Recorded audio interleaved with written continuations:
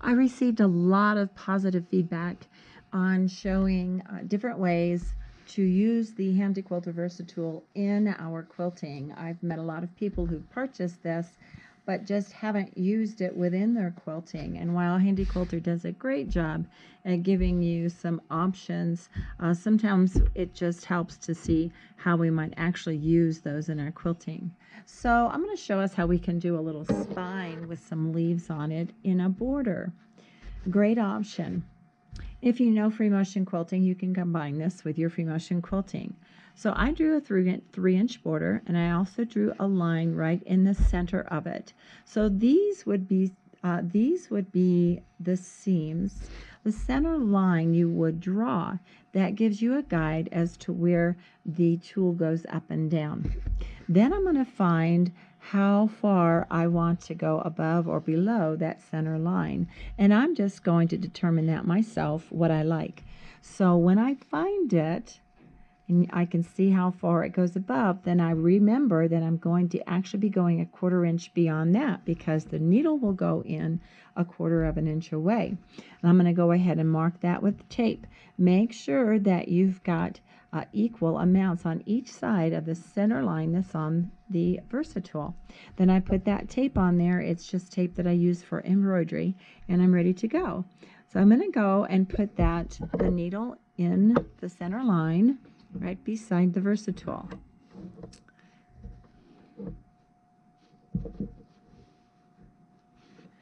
And this gets slightly tricky, but you get used to it as you go. Then there is a center line marked right up at the top, and if you can't see it when you stitch, you can just go ahead and mark that with a piece of tape too if you want to. But I can see that. So I'm going to go up to that center line, and then I'm going to stop.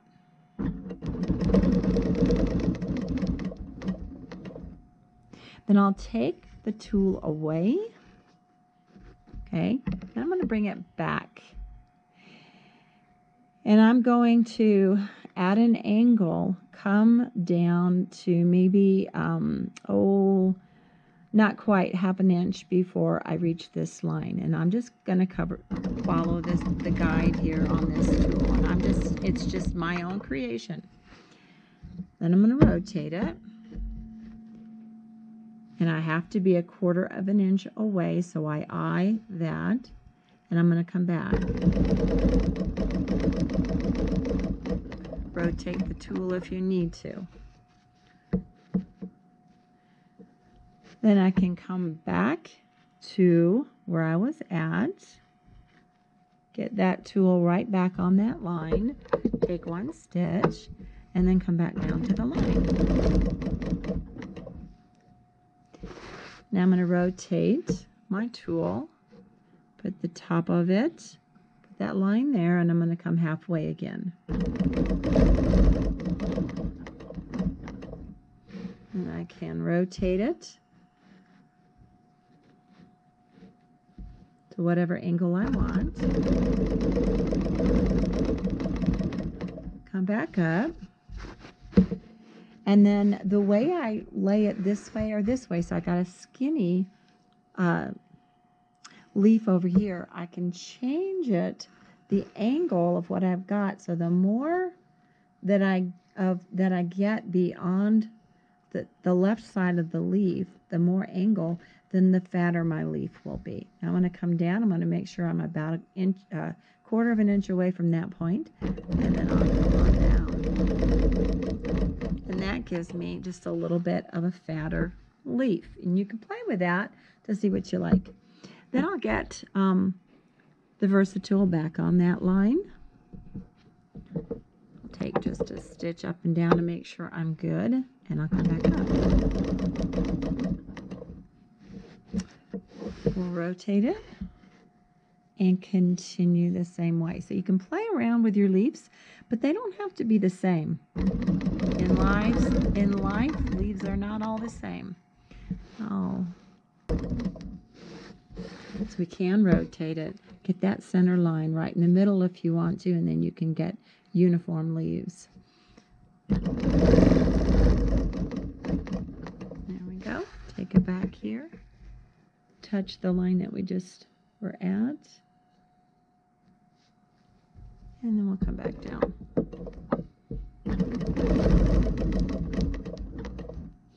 Okay, and then we'll take a look. I'll get out of that. And we'll take a look at that little leafy spine.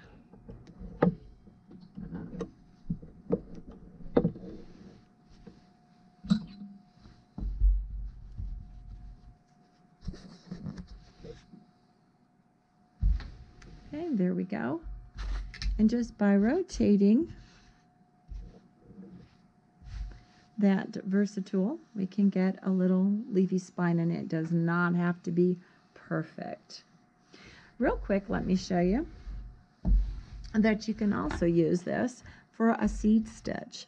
So I've got a little 3-inch block, and I can use that Versatool by, and I'm going to take this pink tape off of here so it doesn't confuse you.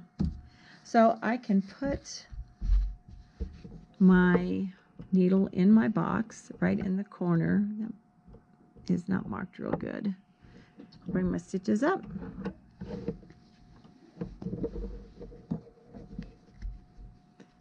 My threads up, I should say. Then I'm going to put my Versatool up to the point where I have a 1/4 inch clearance there. Now you learn to eyeball that 1/4 inch, but if you're off, you can adjust as you approach. So I'm wanting a 1/4 inch where the plexiglass is that far away from the corner. So let's see how we do. Come around. We'll go right in that corner. And we can go around doing the same thing. So I'm going to put it right up against the ruler foot, and then I want to adjust it so that I'm about a 1/4 inch away from the corner on the next side.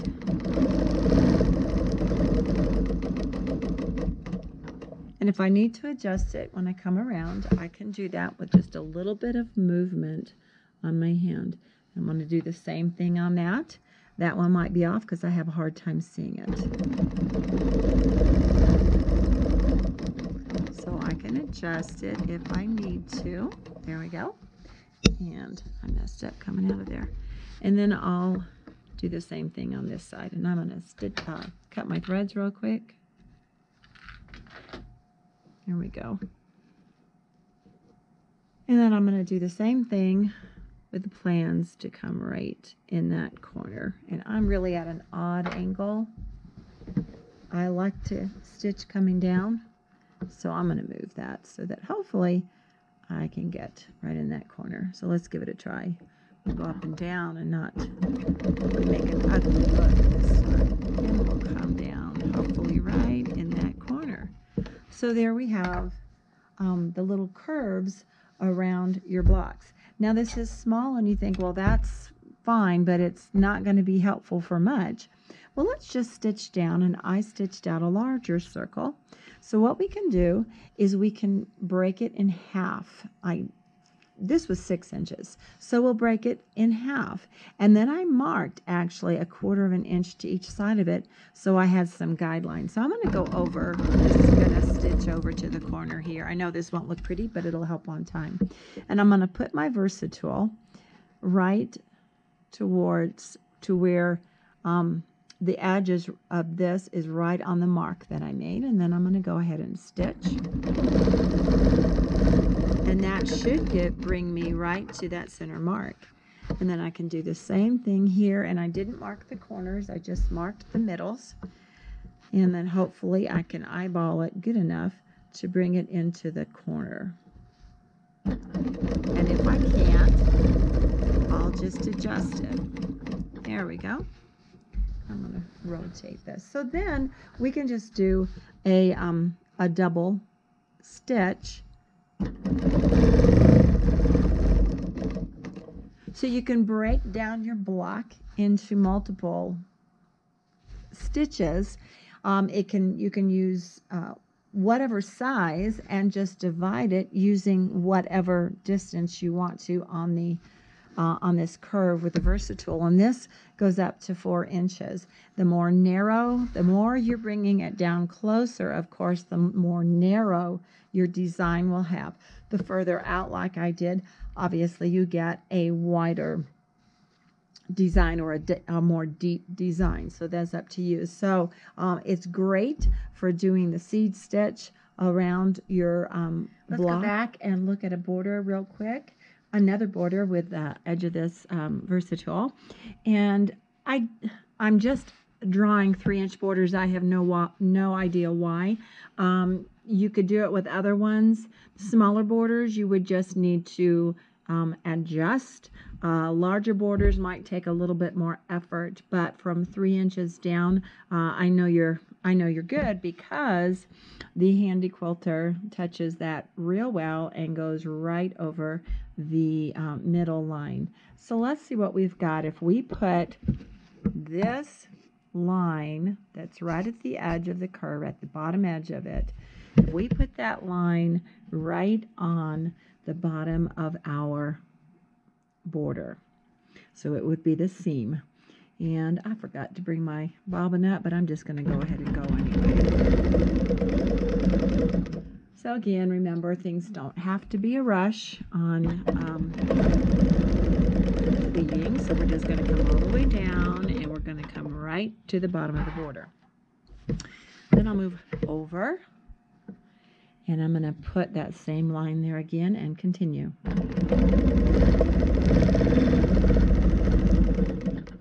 I'm using my left hand to move the fabric set together.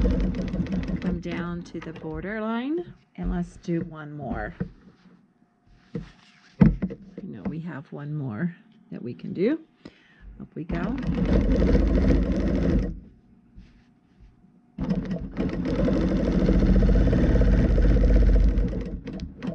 Okay, and I just drew something that would work. So now let's go over to the other side.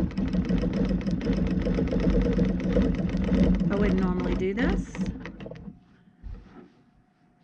And I'm just going to go over a little bit. So this may not be exact, but I'm going to go about the same distance as what I was short over here to see if I can get this to work quite right. All right, so we're going to lay this time. Let's see. We're going to lay that line in the same place, and then we'll come over to the other side. I may be slightly off on this, but I'm not sure you'll even be able to tell.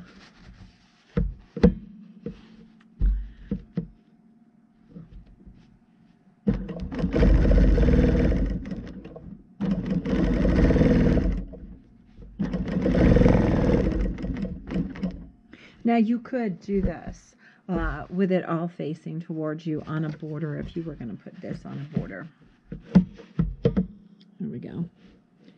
I'm going to line that line up on this, what would be the seam line, and we'll come back to the beginning.